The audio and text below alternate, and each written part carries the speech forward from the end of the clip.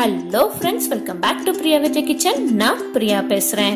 Mutton recipes தான் பார்த்துக்கிட்டு இருக்கோம். அந்த வரிசையில அடுத்து நெஞ்சு எலும்பு சூப் எப்படி பண்ணலாம்னு பார்க்கலாம். நெஞ்சு சளிக்கு ரொம்ப நல்லது இந்த சூப்பு. கிளைமேட் சேஞ்ச் ஆன உடனேயே பிள்ளைங்களுக்கு கண்டிப்பா சளி பிடிக்கும். அப்போ இந்த நெஞ்செலும்பு சூப்பை வச்சு கொடுத்தோம்னா நல்லா கேட்கும். சரி, இத பண்றதுக்கு தேவையான பொருட்கள் என்னென்னு பார்த்தரலாம். நெஞ்செலும்பு ஒரு 1/4 கிலோ வாங்கியிருக்கோம். சின்ன வெங்காயம், ஒரு தக்காளி பழம், 1 டீஸ்பூன் ஜீரகம், 1 டீஸ்பூன் மிளகு, ஒரு 5 ல இருந்து 6 பல்லு பூண்டு. சரி, வாங்க ரெசிபிக்குள்ள போகலாம். குக்கர்ல முதல்ல சுத்தம் பண்ணி வச்சிருக்கிற நெஞ்செலும்பை சேர்த்துடலாம்.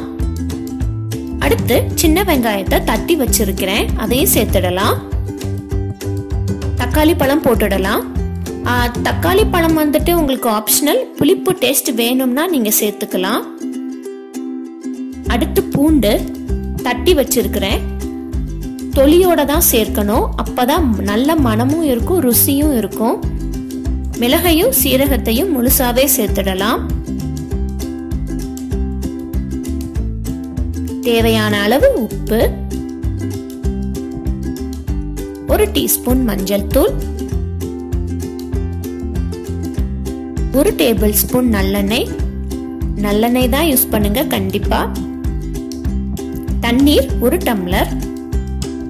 இப்போ இத நல்லா கிளறி விட்டுக்கலாம்.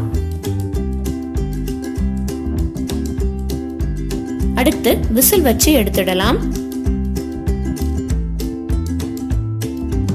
நான் இங்க ஒரு விசில் வந்ததும் ஸ்லோ பண்ணி 15 நிமிஷம் வச்சு எடுத்திருக்கிறேன். அவ்வளவுதான், சூப் ரெடி. இதை உங்க வீட்ல ட்ரை பண்ணி பாருங்க. ட்ரை பண்ணி பார்த்துட்டு உங்களோட கமெண்ட்ஸை கமெண்ட் செக்ஷன்ல மறக்காம மென்ஷன் பண்ணுங்க.